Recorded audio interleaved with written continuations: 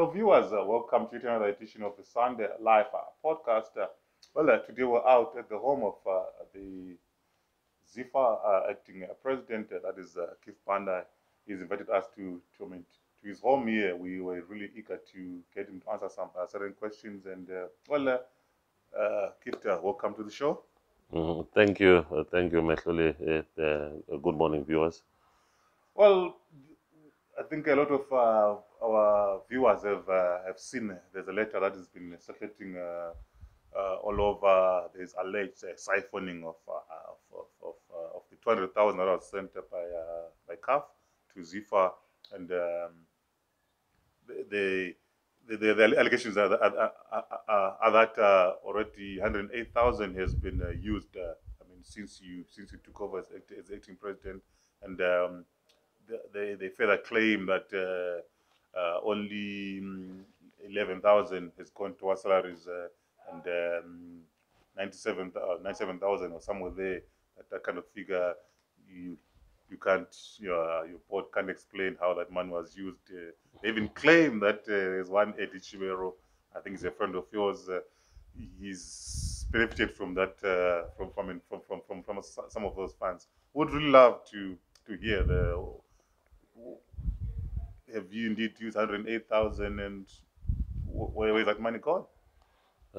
Thank you, Mehluli. Some other time, these fictitious stories are there for people to laugh at. It boggles the mind for a person to come and make such a very bold claim, or for such kind of figures that they claim that has been used, and used putting the word siphoning. A person who siphons the money is a person who's stealing the money, and we have never done that. We are an upright body. We do our things above board. That's why I gave you an opportunity to come so that we can talk about these particular issues.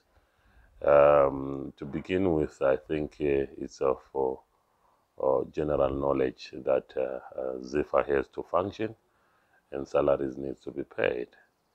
And a batch of 2 salaries have been paid in the region of, I think, about 15,000 per month. And for 2 months, that goes over 30,000. If you remember, we went for an EGM when we were not in charge with the ZIFA accounts, and the councillors got their transport monies, the councillors got their allowances, and they were booked in hotels, they slept, and they were given monies to return back home. Those monies were monies that were borrowed, and we returned those monies as soon as the accounts were opened. So for people to come in and say people were siphoning monies on board meetings, I think it's way off the mark. I've traveled to Harare on several occasions before the accounts were opened without claiming any money from ZIFA. And if I were to claim monies, I think I'll claim quite a lot of monies. But I'm not into ZIFA for money. Ours is to try and bring in proper reforms in football so that our football becomes properly run. And I think even if you realize, even after CAF have said stop using the money, we stopped using the money, but the ZIFA programs didn't stop, because we believe what we're doing things that are going to be beneficiary to football. So we are wondering where all this is coming from, but we know it's coming from the CEO, who has got a very selective amnesia. One time he says he can't answer our questions because he's on his bail conditions doesn't allow him to. The next, he comes in with a host of clear allegations that he writes to FIFA too, so that FIFA CAF responds in a manner that they've responded.